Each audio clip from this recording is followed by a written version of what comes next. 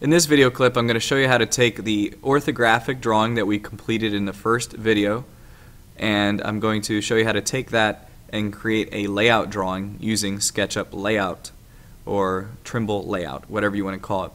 We will be using the 2013 version of SketchUp, and we will be using the 2013 version of Layout. So now is a good time to find those in your Start menu. So go to the Start menu, and you're going to look for App V testing. Or in some cases, if it's not in testing anymore, it might actually show up in My Applications. So you need to, at this time, look for SketchUp. Open SketchUp 2013, and this is what you will see. You want to make sure that you open your file through SketchUp 2013.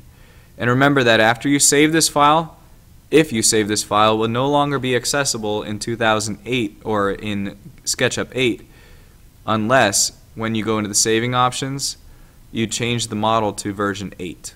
Okay, so that is a disclaimer at this time. Make sure that if you are saving in 2013, you will no longer be able to access it unless you change the version to 8. Okay, it's not backwards compatible.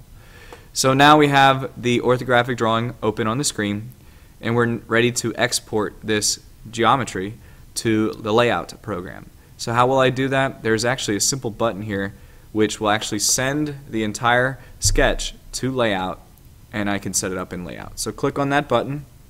SketchUp Pro 2013 Layout will appear, and you'll see some template windows that pop up, and we're going to go and expand and hit Paper, expand that as well, and we're going to change it to Graph Paper. We're then going to Letter, Landscape in divisions of 4, hit Open,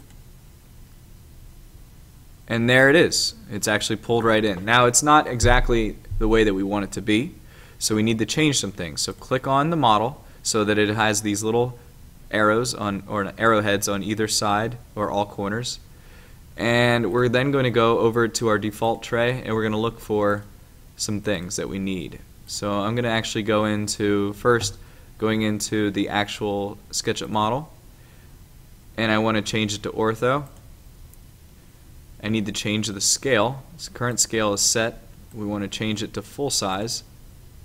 Okay, and we are only really printing just the truss, so we're going to actually move that in just a moment. Change it from raster to vector. Hit OK, and then go into styles and get rid of the background because we no longer need the background because it's not going to print anyways. Okay, so let's move this around so that the truss is in the center. Then I'm going to use the arrows whenever I go around and resize. I want to make sure that all of the truss is visible, and then I'm going to get rid of and move down towards the truss so that all I see is just the truss. So there is just the truss, and I can actually bring that out a little bit more. That's fine. There is just the truss. We can move it to the middle so that it's right in the middle of our drawing. Next thing that I would like to do is I would like to dimension this drawing. So I'm going to take my dimensioning toolbar or the dimensioning icon, click on it once, and then go to Dimension Styles and make sure that the feature shows up in the center of the dimension line. And we want to make sure that the scale is set to, we don't want to go any smaller than 1/8 of an inch.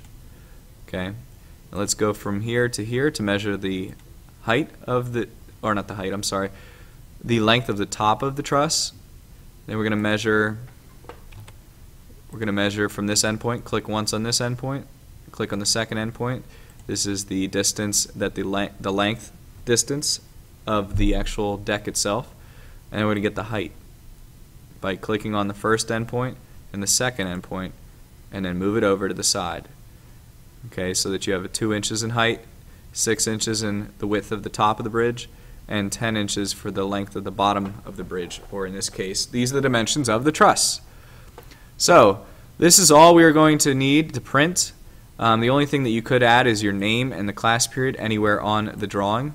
So I'm just going to type out Mr. Bechtel, period 4, because we are essentially just going to be cutting this out and building our bridges directly on top of the layout drawing, since this is now going to be printed in full scale. So in order to print, I'm going to go to File, Page Setup, and we just want to check out things. We want to make sure that the paper size is letter. If you're looking at the tutorial it might have told you to change it to legal. We are no longer doing that, so make sure it's on letter, hit OK. Then go to File, Print Preview, let's see what it looks like. Looks good to me. Okay, let's go back and then File, Print. And make sure that you correctly select the printer, that's Lab 165, hit Print, and your drawing will now be sent to the printer. And this drawing can then be used for the actual bridge construction, or in this case we're building just the truss of the bridge. So that is the end of this video clip, and once again these were the steps for how to create the layout drawing using SketchUp Layout.